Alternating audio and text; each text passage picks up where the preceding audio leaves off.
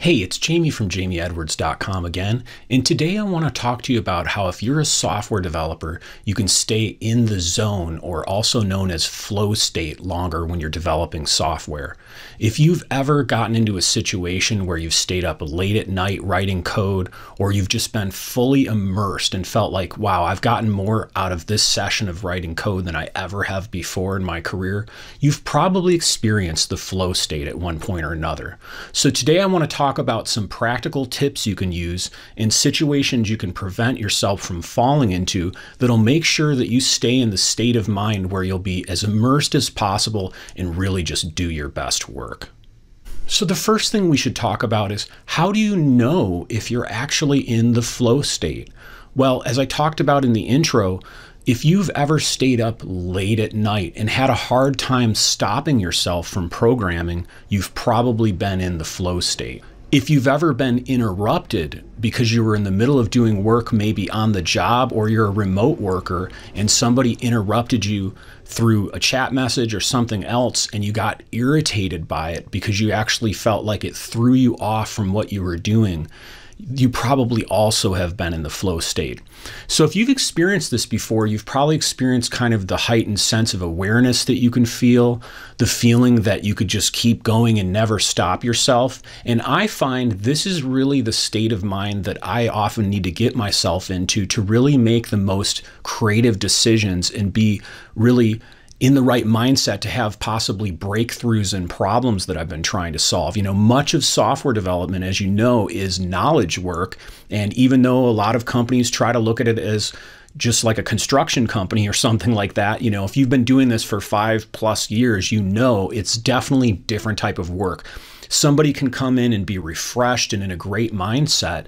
And when they start their work in that way of thinking, they can actually produce, you've heard of 10x programmers, or possibly 5 to 10 times more code or solve more problems than someone who's just irritated or getting distracted or not well rested. So how can we prepare for the flow state? I want to give you 4 tips here. The first one, and you've heard this probably in other videos across YouTube, and you've probably heard it in social media and other areas, and I want to give you some practical tips today that are specific to software development, but some of these are general and I do need to cover them.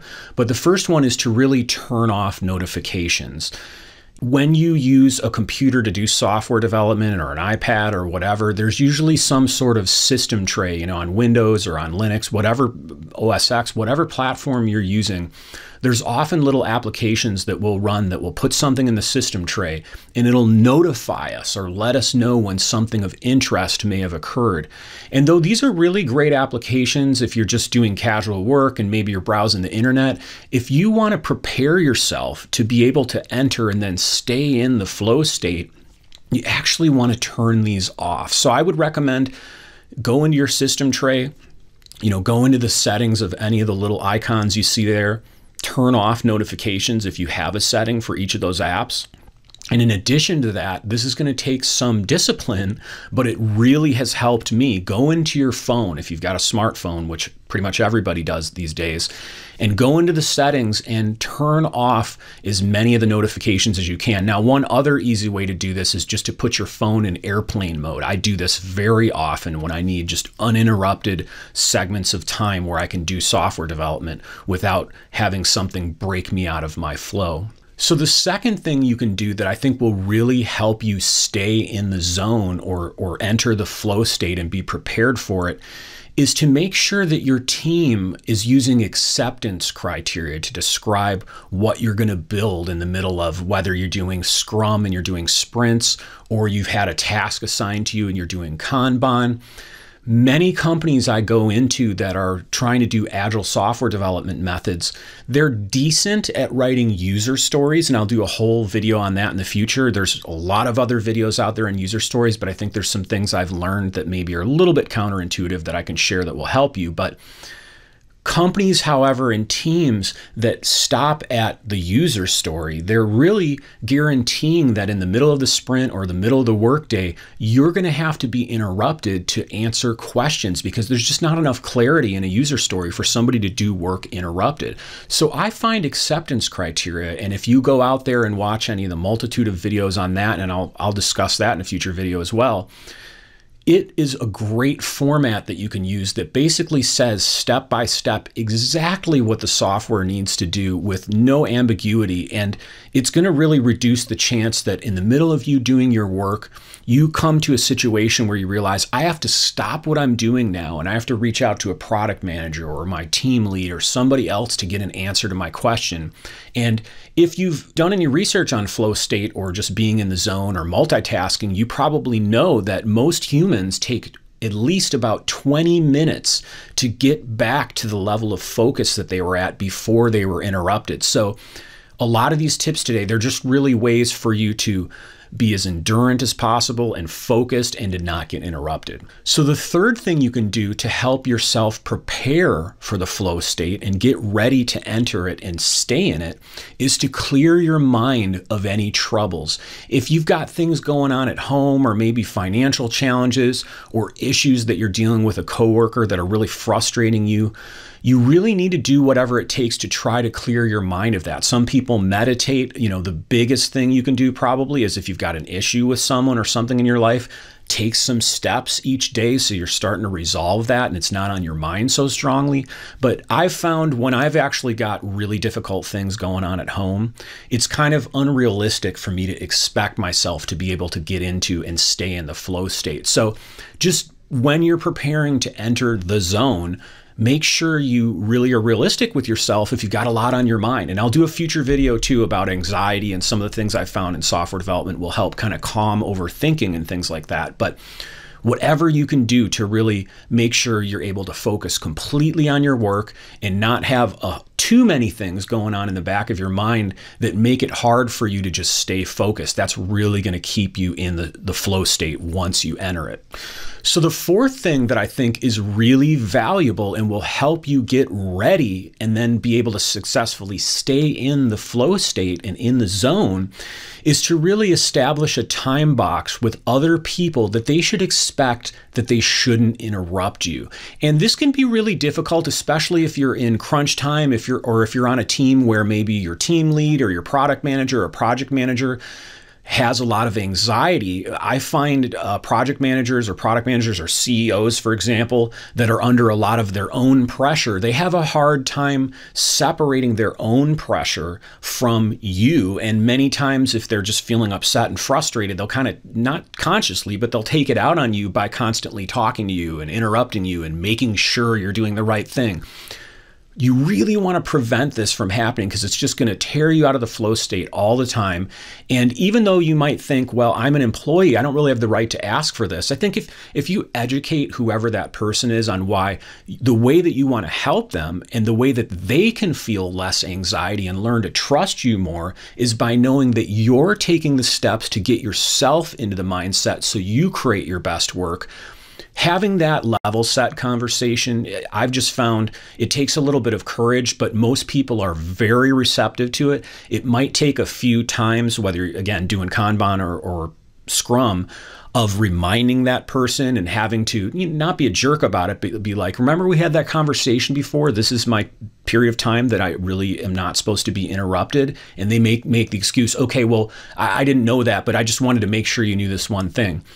Finding tools or using emails or things that people can use to communicate things that they want you to know, but that don't interrupt you with a notification is just crucial. So I would also, as part of this tip, make sure you kind of set the expectation with other people that you're saying, let's say from 10 a.m. to 12 p.m., don't interrupt me. Make sure you let them know it is okay to interrupt you for emergencies, because I think that's usually the biggest resistance I have to this. And you'll have to decide yourself, in your unique situation, what the best definition of emergency is. You might give that person some examples, but that'll help, I think, take a little bit of the anxiety off that person from trying even this experiment if they're the type of person that's used to interrupting you all the time. And the second kind of sub-bullet of this fourth tip that I'd like to give you, and this is one that can be very difficult for modern software developers, or if you're in DevOps, doing that kind of work, doing operations type of work, is to find a way to turn off or not get notified as often somehow on these chat platforms like Slack, HipChat, and Microsoft Teams. Especially with the amount of increased remote workers in the world today that are doing technical type of work, these tools are great for giving people instant access to each other. But you got to keep in mind that that instant access comes at a cost. It will break you out of your flow, take you out of focus, and cause you to have to do work to realign. So if you have the type of position in your job where it's just inevitable, maybe you're responsible for the production environment, and if something goes wrong, you need to know about it and take action on it right away. That's a position that maybe you won't be able to get into the flow state as much, and that's okay. You need to just sort of accept that about your job. But if you're a software developer or a programmer or somebody who's supposed to be creating deliverables, you need to find a way to avoid people just asking you questions constantly throughout the day, because it's going to drive you nuts. And it's better to have, again, that time box, because then you can actually schedule time with people. Okay, when I'm outside of my time that I do the flow state work, that's the best time to meet with me to have questions answered or have discussions about design and things like that. And it'll really just make sure that you get your best work done and you don't waste a lot of time and a lot of the company's time getting pulled in different directions. So how can we actually stay in the flow state? Let's say we've prepared ourselves, we've set good expectations, we've cleared our mind, all the other tips I just gave you. And now we want to make sure once we're in the flow state that we don't break out of it early. Well, the first thing that I can recommend is to use a standing station. The first probably decade of my career, I just sat in an ergonomic chair and I would shift and, be uncomfortable and kind of try to change where my legs were and get up, and my back would hurt and it was really uncomfortable. And the longer you do programming or software development, you'll realize how important this is. But, again, the first decade of my career, I didn't really have as many physical problems from this, so I didn't really think it mattered. And I actually remember when I was working at my first job right out of college, I used to sit in my chair like lowrider style, leaned way back. And I had this woman who came around one day at that company, and she was an ergonomics expert, and the company had hired her to actually come in and kind of look at how people's ergonomics were. And I remember she walked by me and she was like, "Yeah, you're going to have problems." And I'm like, "Why?" And she starts telling me, about my tailbone and all these issues. And I just kind of ignored her. I was like 20 at that time. And I was like, nothing could hurt me, right? But so if you can use a standing station, the great thing about it, now I'm going to do a future video on preparing your body for a standing station so you can really stick with it, because I think a lot of people try it and then stop using it because they don't follow a good regimen.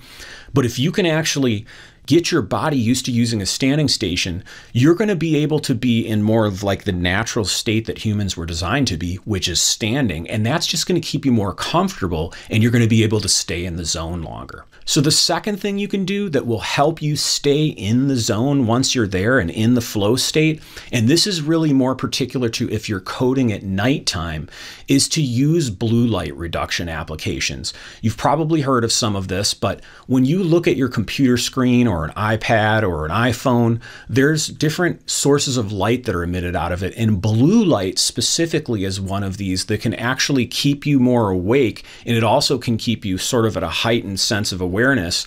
And as the sun goes down and you're doing work at night, you actually want to still be alert. You want to be focused, but you want your mind to start to mellow out a little bit, especially if you're going to get a good night's sleep, which I want to talk a lot more about, because I think one of the biggest things that can happen to you in your career that'll cause you to start being unhealthy about software development is becoming an insomniac. And I've shared in one of my other videos how I struggled with that last year.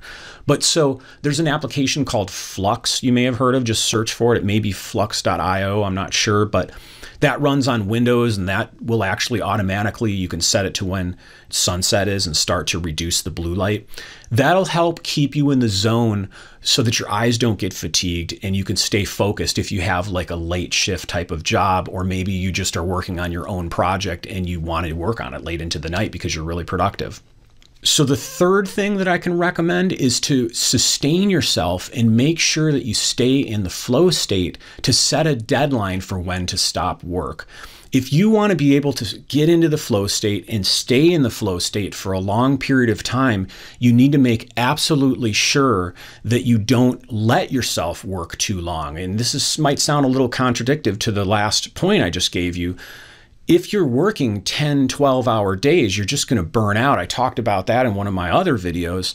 But you really need to make sure that you actually pick a set of work hours, and it can move from day to day, but sort of a reasonable 8-hour, I would recommend, or less period of time to do your work.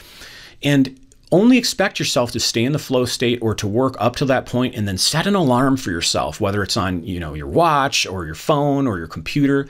And at that point, it doesn't matter how far you are into the project or how close you are to getting a task done. And you might be really excited. Oh, I've only got an hour left and I'll be done with this and I'll feel so good. You're going to feel better if you let yourself rest and you get in the habit of letting work go undone to give your body a chance to recover. And the fourth tip I can give you is one that you probably are already following, but I'll just throw it out there, which is to listen to either music or binaural beats while you're writing code. Binaural beats, you may have heard of these. These are sort of tones. You can go out and download them from YouTube, and there's a lot of paid ones you can find out there. But basically, if you put on a set of headphones that have some good bass response, it will put an oscillating sort of tone that goes back and forth between your head. It's really strange the first couple times you do it. And it'll kind of, depending on the waves that you pick, you can find, alpha wave and beta wave and delta wave, these different frequencies of the binaural beats. I've found sometimes when I'm under a lot of stress or I've got a lot going on in my personal life, putting on some music that's calming or that's energizing, depending on, what works best for you, or putting on binaural beats can really help you endure a long coding session and stay in the zone and not get broken out of it early. So what have you done to get into the flow state for software development and stay there? Leave me your comments below.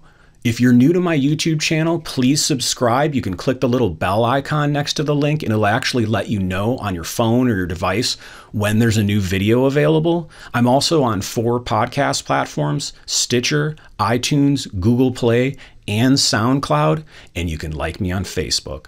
So until next time, thanks.